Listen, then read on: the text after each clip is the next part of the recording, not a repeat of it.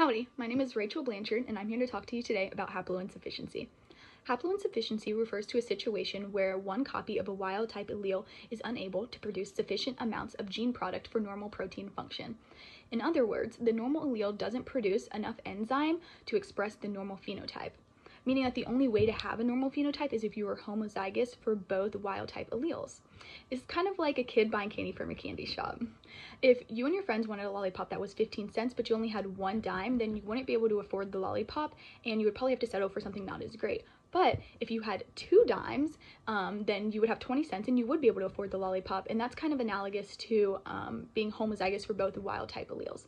It's important that we understand haploinsufficiency and its mechanisms because so many diseases are impacted by haploinsufficient genes like the TERT gene.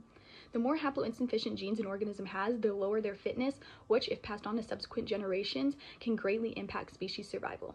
Thank you for taking the time to listen.